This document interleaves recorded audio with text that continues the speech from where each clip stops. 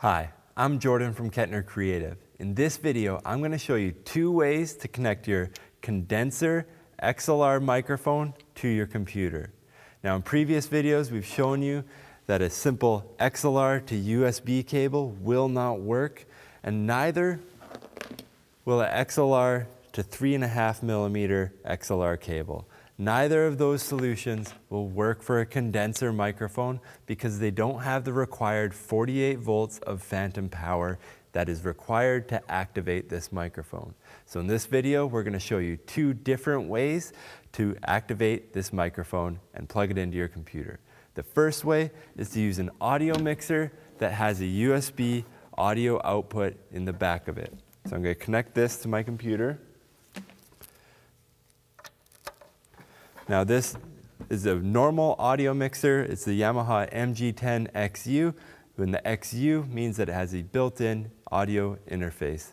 So that's how we connected it to our laptop here. So I'm going to open up my sound settings. I'm going to open up my system preferences, click sound, select the MG XU. Next, I'm going to connect my microphone to the mixer.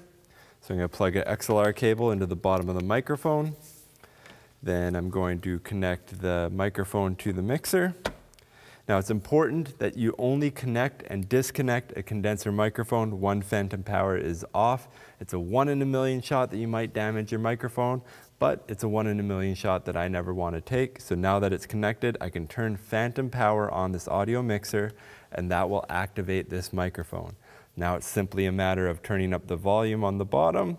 We're going to add a little bit of gain at the top of the channel, and now you can see not only do we have level on the mixer, but we also have input level on the computer itself. So we can increase this just a little bit more, get it to a volume that we're looking for, and you can see here that this is a completely viable solution for connecting your condenser microphone to your computer. Now I'm going to show you the second option.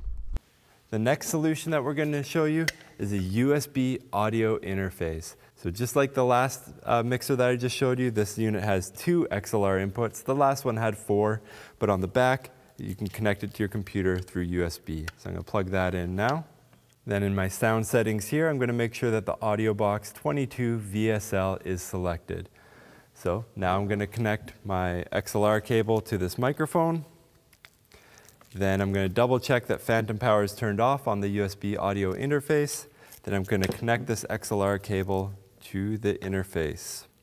Next, I'm going to turn on the phantom power, and then I'm going to increase the volume on this microphone. And we can see here now that we have a good input level. So this is another completely viable solution for connecting your condenser XLR microphone through a USB interface into your computer.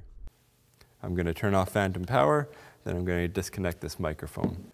Okay, so I've shown you two different options. We have the full-on audio mixer that has a built-in audio interface, and we have the USB audio interface as a standalone unit. So what do I recommend for you to connect your condenser microphone to your computer? And I'll say that completely depends on what you're doing. Now, if you're just getting started with audio, you do some live streaming, you do some video conferencing, and you might do a live event or two out in the real world with speakers, then I would say a mixer like this would be a better solution for you. You can use this for a bit of everything. It's like jack of all trades, master of none. But if you're in a situation where you're doing video conferencing and you don't want to use software, you can do quick EQ changes. You can add a little bit of compression. You can change your gain, all that on the fly, super quick. It's all at your fingertips. And this board even has a built-in effects engine. So if you want to do pitch change or add some reverb to your voice, if you're doing a lot of music recording or something like that and you don't want to use a software-based solution, then this will be perfect for you. Now, if you are mostly doing software-based editing on your audio inputs, then I'd say a USB audio interface is a better solution for you. With the USB audio interface like this, it's much smaller footprint on your desk. You can get higher quality preamps for the price. And since you're doing all your changes in software anyway, this works better for that purpose. It's not as flexible in terms of being able to do a live event or make quick EQ changes without opening software, but this is a proper studio input solution for a condenser microphone for a laptop. So to sum it all up, I'd say if you're just getting your feet wet, a mixer might be a better fit for you, because at this point, you don't know if you're going to be doing some live events, some live streaming, or things like that.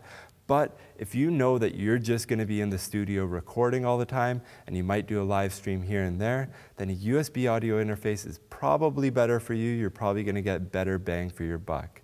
If you want to see pricing on either of these options, I'm going to put some links below. I'm going to show 3 great options for a USB mixer and 3 great options for a USB audio interface in the description below, so you can check out pricing and specs and that type of thing. Now, if you have any comments or questions on anything that you've seen in this video, if you agree or disagree, please leave a comment in the comment section below.